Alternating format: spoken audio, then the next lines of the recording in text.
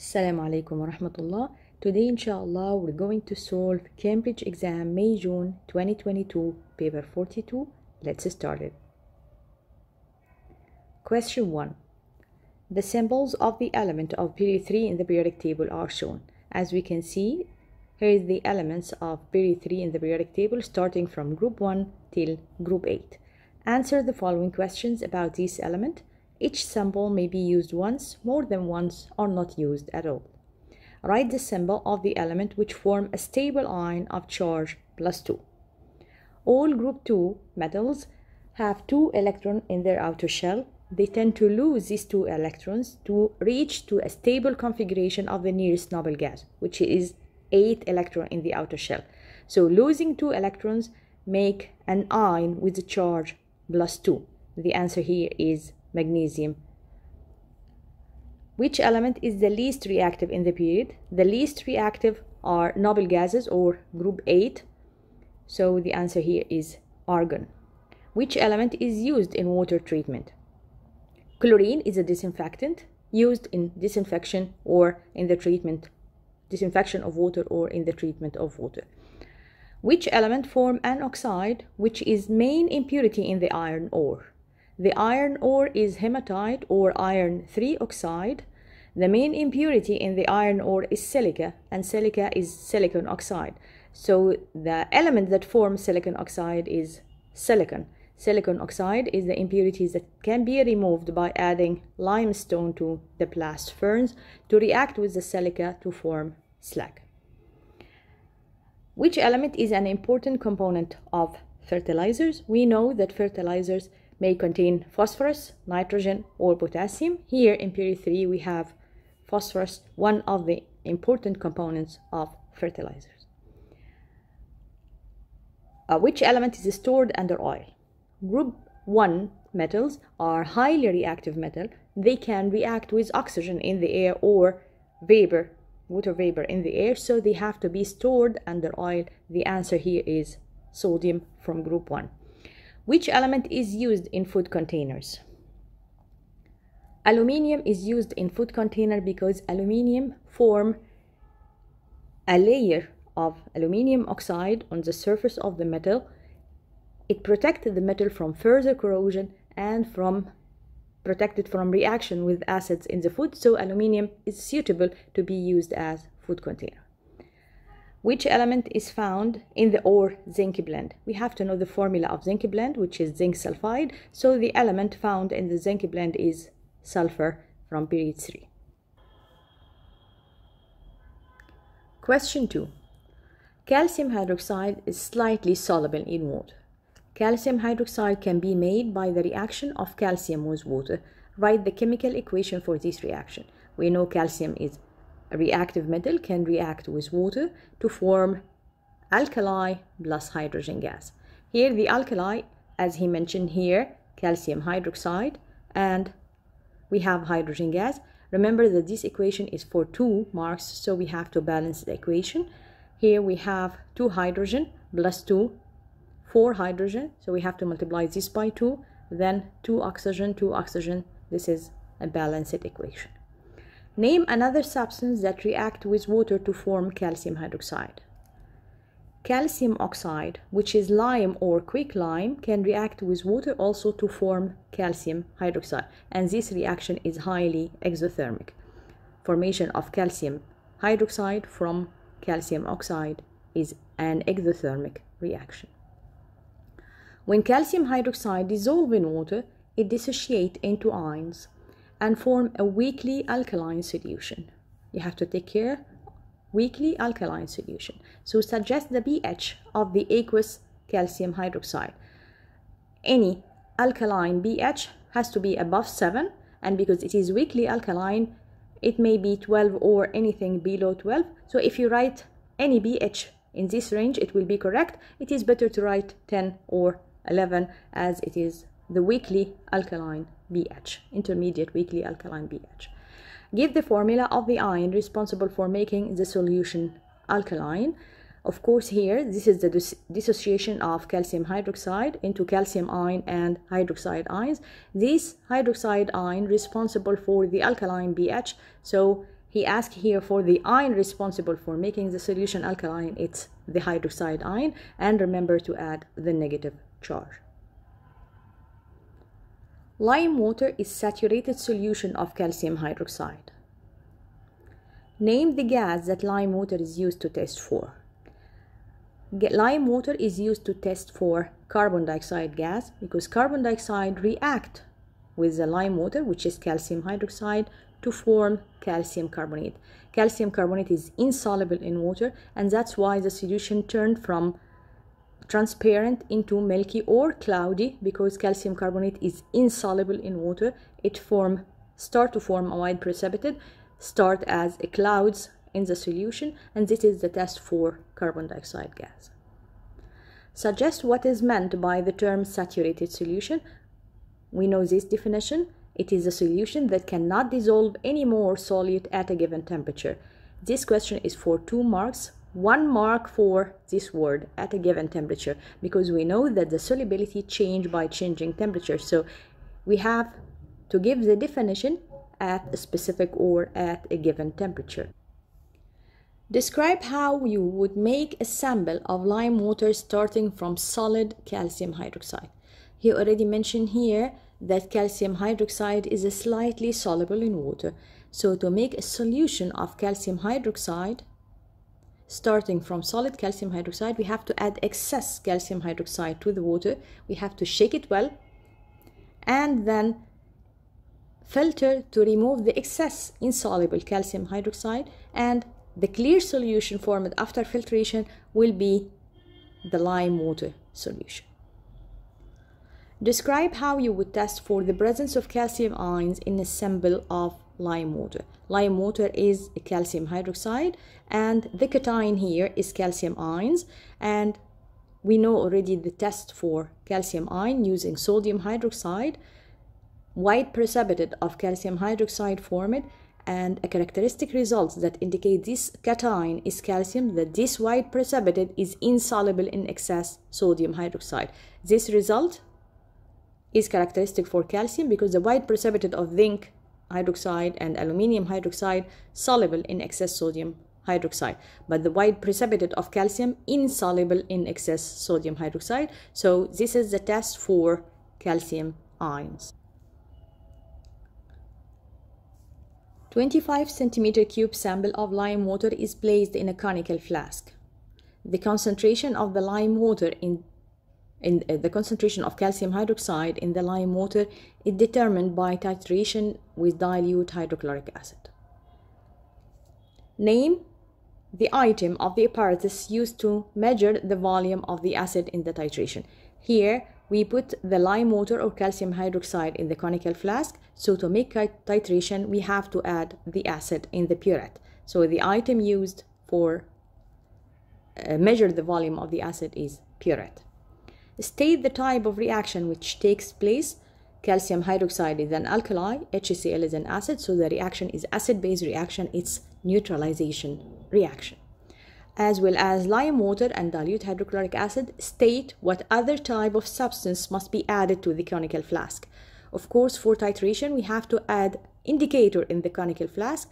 Indicator will change its color at the end point, so at this point, we know that the titration ends and we can determine the concentration of the calcium hydroxide in the lime water solution. So the other substance has to be added is indicator. The equation for the reaction is shown. Calcium hydroxide plus HCl will give calcium chloride and water. Salt and water, this is the basic acid-base neutralization reaction, and the products are salt, calcium chloride, and water. 20 centimeter cube of 0.05 mole per decimeter cube HCl react with 25 centimeter cube of calcium hydroxide.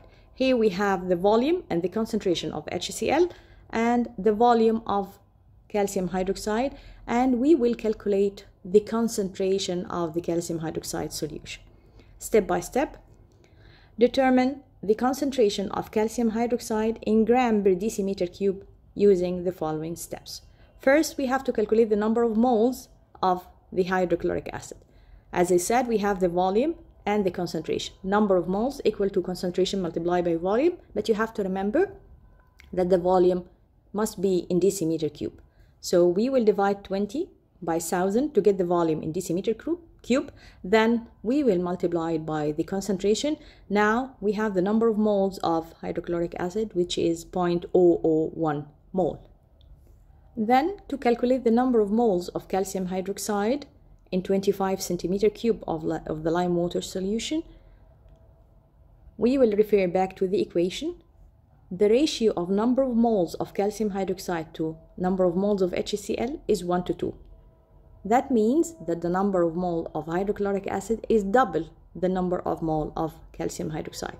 So to know the number of moles to calculate the number of moles of calcium hydroxide, we will divide number of moles of HCl by 2.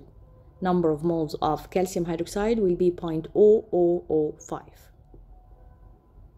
Then calculate the concentration of calcium hydroxide solution in mole per decimeter cube. Number of moles equal to concentration multiplied by volume. We already know the number of moles and we know the volume, which is 25 centimeter cube. Now we have to calculate the concentration, number of moles, divide the volume. But remember that the volume should be in decimeter, so we will convert this 25 into decimeter cube by dividing it by 1000. The concentration of the calcium hydroxide will be 0.02 mole per decimeter cube. Then we want to calculate the concentration of calcium hydroxide in gram per decimeter cube. Instead of mole per decimeter, we will convert it into gram per decimeter cube. Okay, so first we will calculate the MR of calcium hydroxide, which is 74. So 1 mole of calcium hydroxide contains 74 grams. Now we have 0.02 moles, which will contain how many grams? It will contain, by cross multiplication, we will find that 0.02 moles of calcium hydroxide contain 1.48 grams. So the concentration of calcium hydroxide in grams in this number of moles is 1.48 gram per decimeter cube. Question 3. Transition elements are found in the middle block of the periodic table. Chromium has several isotopes. Manganese has only one isotope. State what is meant by the term isotopes. Isotopes are atoms of the same element that have the same number of protons and different number of neutrons, or it has the same proton number and different nucleon number. It is the same definition. State the nucleon number of manganese. You will refer to the periodic table. Here is manganese. The nucleon number is the number of neutron and proton, which is below here in the periodic table, below the symbol of the element, which is 55. Complete the table to show the number of protons, neutron and electrons in chromium +3 ion. Here you have to take care that the ion has a charge of +3, so number of electron is less than the number of proton by 3.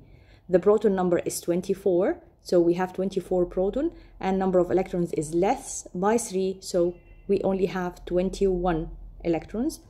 Number of neutron can be calculated easily by subtracting the nucleon number minus the proton number, so 52 minus 24 is 28. One chemical property of the transition elements is that they form colored compounds. Give the color of the following hydrated salts. Hydrated copper sulfate. Hydrated copper sulfate is blue in color. Hydrated cobalt chloride is pink in color. Actually, these two hydrated salts are used to test for the presence of water, because the anhydrous salt of copper sulfate is white. When we add water, the color changes from white to blue, and this indicates the presence of water. And the anhydrous salt of cobalt chloride is blue. Adding water or adding any solution to test if it contains water or not, the color will change from blue to pink. This indicates the presence of water. So these two anhydrous salts test is used to test for the presence of water.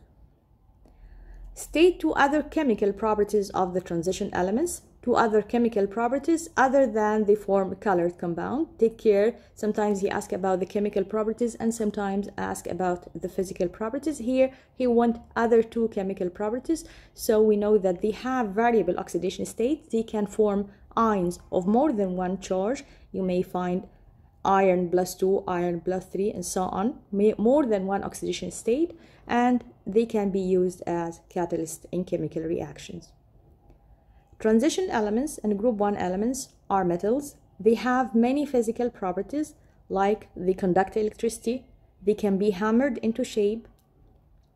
Explain why transition elements and group 1 elements can conduct electricity. Of course, transition elements and group 1 both are metals, and metal have the structure of the metallic lattice, which consists of positive ions arranged in rows or back together, surrounded by a sea of delocalized electrons which can move freely and conduct the currents. That's why they both can conduct electricity, due to the presence of a sea of mobile electrons.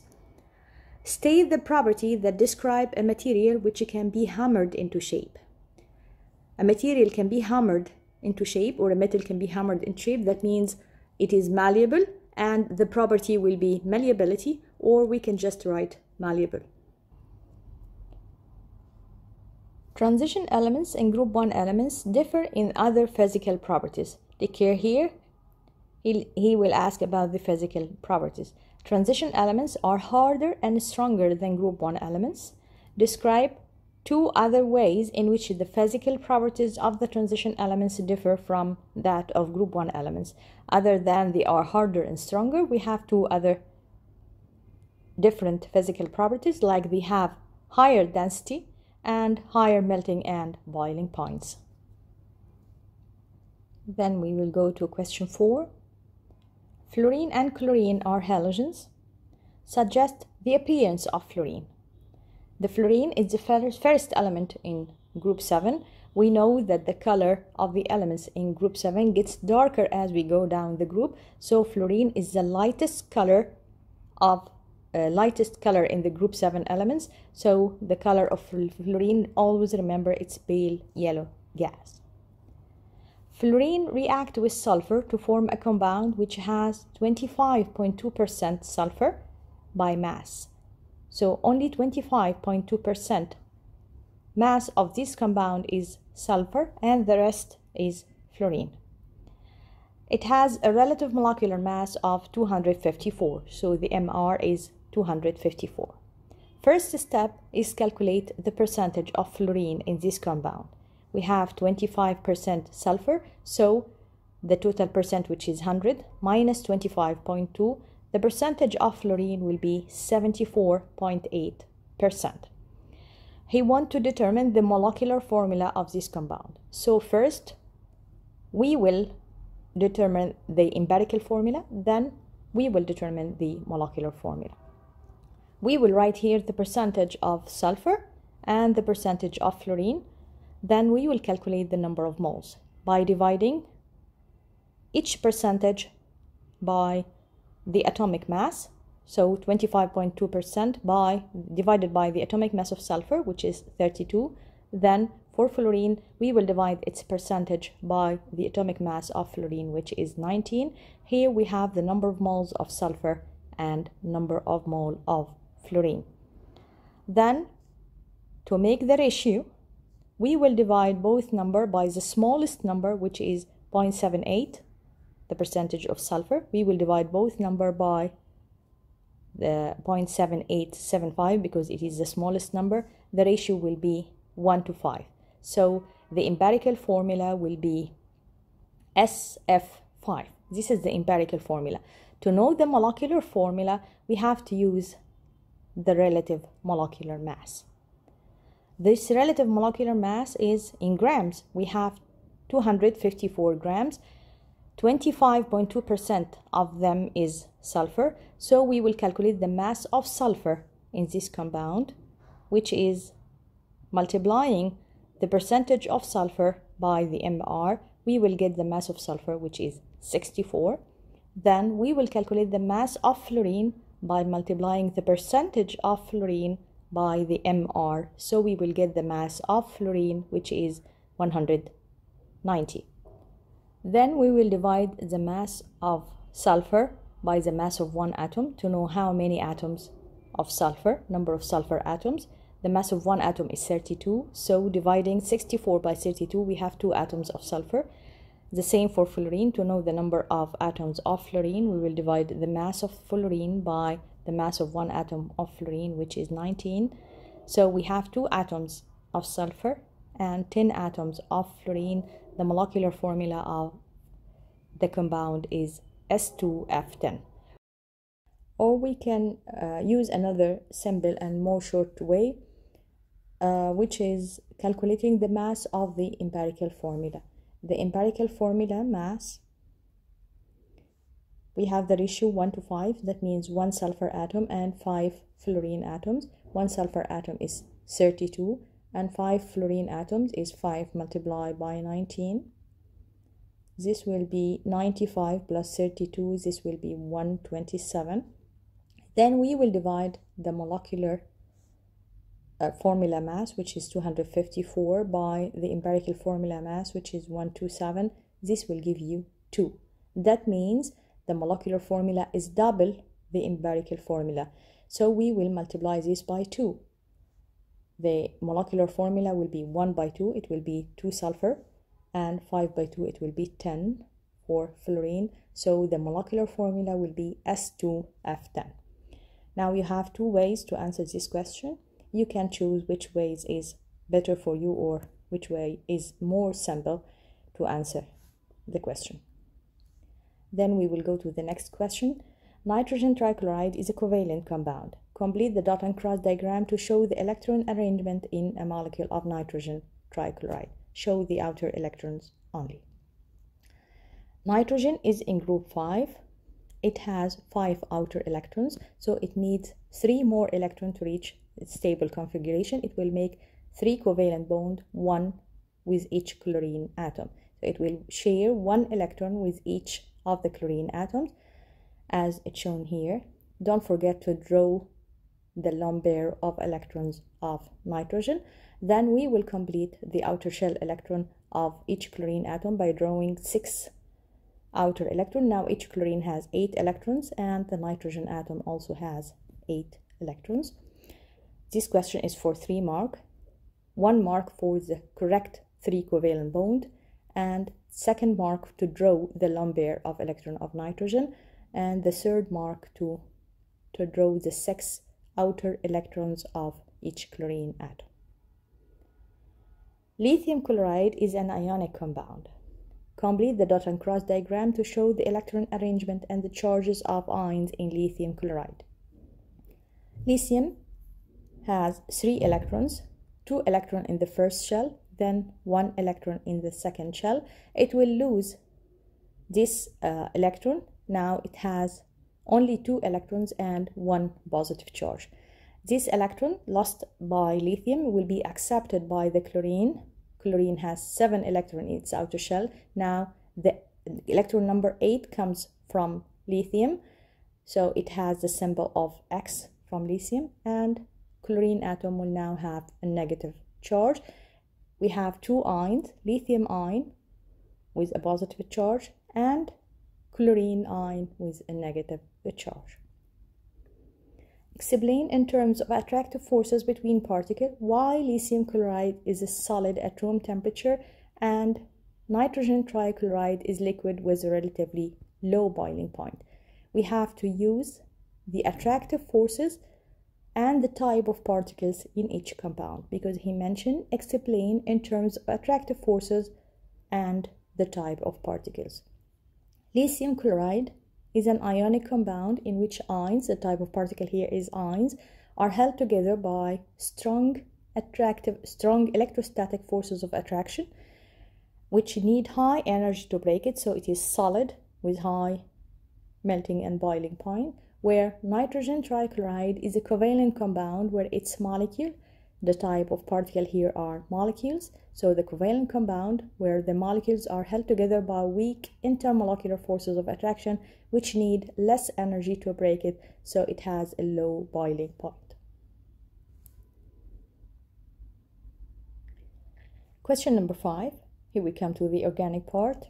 The reaction scheme shows 5 organic reactions from reaction number 1 to reaction number 5.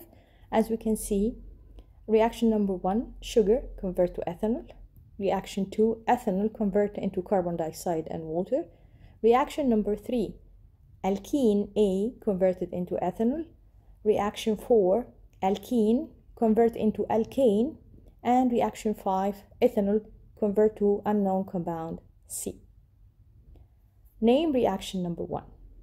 Here, a sugar convert into ethanol. This is one way of preparation of ethanol from sugar by fermentation using yeast. So the name of the reaction is fermentation. Name reaction 2 and write the chemical equation for this reaction. Reaction 2, where ethanol convert into carbon dioxide and water. We know that ethanol is a fuel. It burns in the presence of oxygen to give energy and convert into carbon dioxide and water. The name of this reaction is combustion reaction. And the chemical equation, here is the symbol of the formula of ethanol, C2H5OH. It burns in the presence of oxygen to form carbon dioxide and water. Remember to balance the equation. First, we have 2 carbons, so we will multiply carbon dioxide by 2.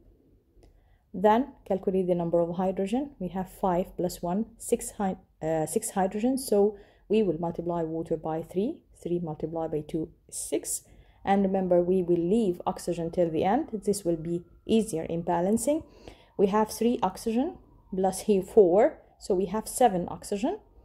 One of them is here. So we need 6 more. 3 multiplied by 2 is 6. Reaction 3. Forms ethanol from alkene A. Identify alkene A.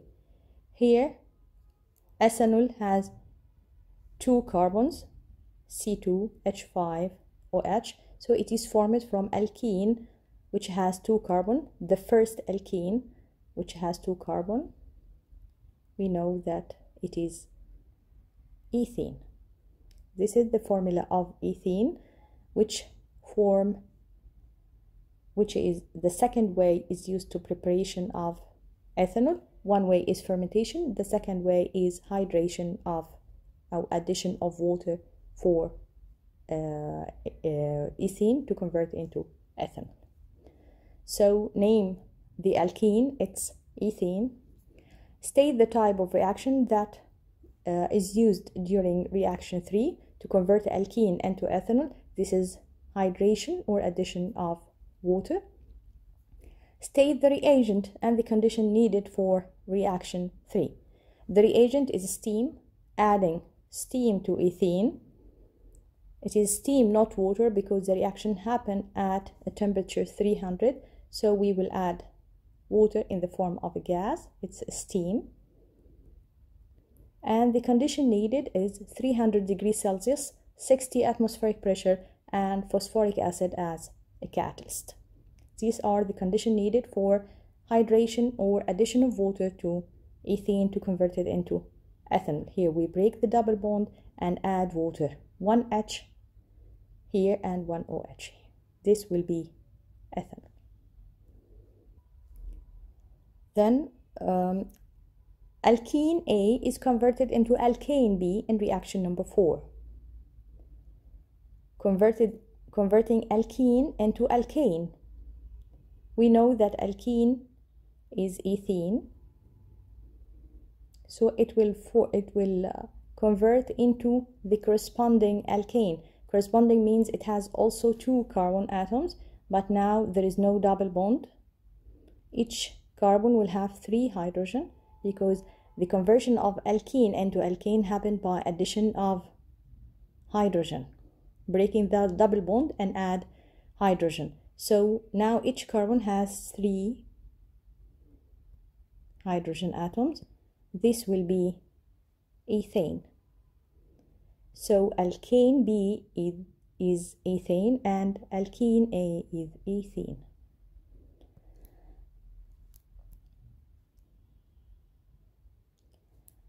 State the reagent and the condition needed for reaction 4, conversion of alkene into alkane by adding hydrogen. So the reagent is hydrogen, and the condition needed is a catalyst, which is here nickel, and temperature between 150 to 300 degrees Celsius to convert from alkene into alkane. The type of reaction is addition of hydrogen, or we can just say hydrogenation.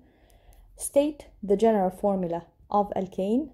It's CnH2n plus 2. Then ethanol is oxidized in reaction 5 by heating it with dilute sulfuric acid and other reagent. Here, reaction 5, ethanol convert into compound C. He mentioned that this reaction is oxidation using sulfuric acid and another reagent. We know that in oxidation we are using acidified potassium manganate. So here, already mentioned in the question, dilute sulfuric acid. So the other reagent is potassium manganate. Name the homologous series compound C belongs to. When any alcohol oxidized, it converts into carboxylic acid. Ethanol, when oxidized, it's convert to the corresponding carboxylic acid. Corresponding means have the same number of carbon atoms. So the type of the series of compound C is carboxylic acid. Draw the structure of compound C. Ethanol, C2H5OH or CH3CH2OH. This is ethanol. It will convert to the corresponding carboxylic acid, which also has 2 carbon atoms. This is the ethanoic acid, which is this carbon oxidized to be C double bond O. The formula of ethanoic acid, CH3COOH. Remember to show all atoms and all the bonds. This is the structure of ethanoic acid. The color of the acidified potassium manganate is purple. When it is used as oxidizing agent, it gets reduced and the color change from purple to colorless. Then question number 6 about polymers. This question is about polymers. Polymer X is a condensation polymer. Part of the structure of polymer X is shown. As we can see, polymer X formed from 2 types of monomer, one with a white block and the other one with a dark block. The linkage between the 2 monomers is an ester linkage. So the type of polymer is an ester polymer. It's a polyester. How many molecules of water are produced when this part of polymer X is formed? The question about this part of polymer. So we will count how many monomers joined together or how many ester linkage formed. Each ester linkage formed by removing one molecule of water.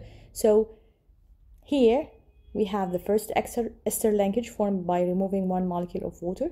The second one, the third ester linkage. That means there are 3 molecules of water have been removed to form 3 ester linkage.